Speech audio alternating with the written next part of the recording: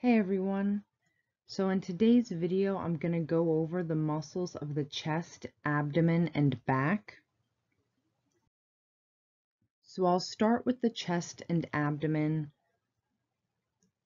From this view, we can see the pectoralis major, the external and internal intercostals, the serratus anterior, the external and internal obliques, and the rectus abdominis.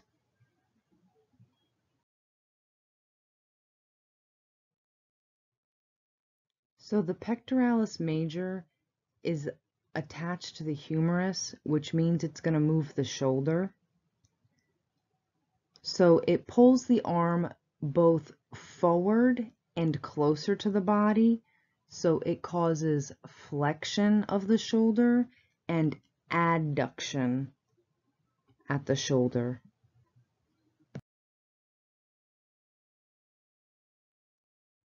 The external intercostals elevate the rib cage, so they cause inhalation, while the internal intercostals depress the rib cage. They make the thoracic cavity smaller and cause exhalation.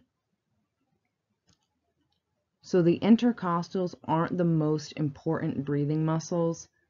The most important breathing muscle is actually one found in the abdomen.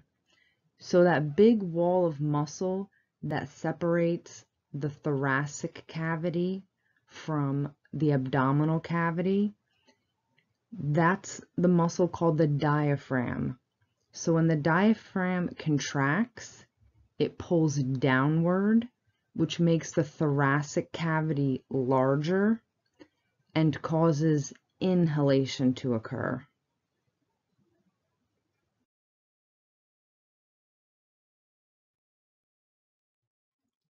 So all of the muscles pictured here, the rectus abdominis, internal obliques, external obliques, can pull the body forward, so they cause flexion of the vertebral column. But the external and internal obliques, because they run obliquely, they run diagonally, they also cause a twisting motion, so twisting of the spine or lateral flexion of the spine. On the open torso model, you can see the different layers of the abdominal muscles. So there's the external obliques, internal obliques, and then all the way on the inside, the deepest layer is a muscle called the Transversus Abdominus.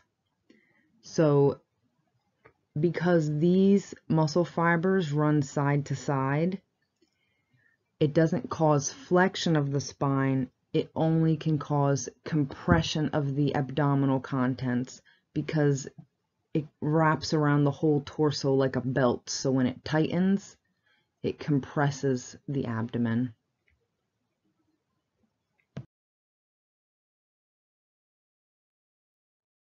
So this muscle seen here is the serratus anterior. All of those little pieces attached to the ribs are part of the serratus anterior. And this is what makes it look serrated like a knife. So the serratus anterior pulls the scapula forward, so it protracts the scapula. And the pectoralis minor, which lays over top of the serratus anterior, has the same action because it's attached to the acromion process of the scapula, so when it pulls down, it pulls the scapula forward. It's pretty easy to remember the function of the serratus anterior if you follow it around to the back of the model.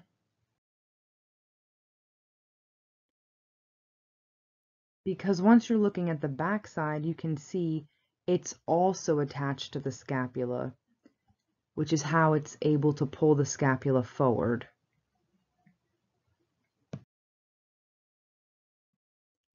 Moving on to the muscles of the back. This is the rhomboid major, rhomboid minor, and this very large triangularly shaped muscle is the trapezius. So both of these muscles are attached to the scapula and pull it closer to the spine. So when we pull the scapula back, we call it retraction of the scapula, or some people might say adduction of the scapula. I like retraction better. But the trapezius, because it's such a large muscle, it doesn't just retract the scapula.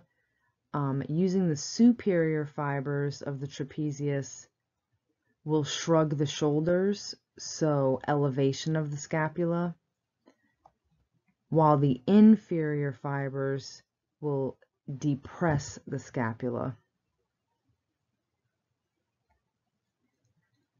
This other large triangularly shaped muscle is the latissimus dorsi, which is attached to the humerus. So the latissimus dorsi will pull the arm both closer to the body and back. So it causes extension at the shoulder and adduction of the whole arm. And last but not least is the Erector Spinae. And the Erector Spinae is a group of 3 muscles in the back, the iliocostalis, longissimus, spinalis. To easily remember their order, you can just remember, I love spaghetti. So these muscles help maintain an upright posture, or we can say that they extend the spine. So that's pulling the spine back. All right, so that wraps it up for the muscles of the torso. I hope it was helpful. Good luck studying. Keep at it.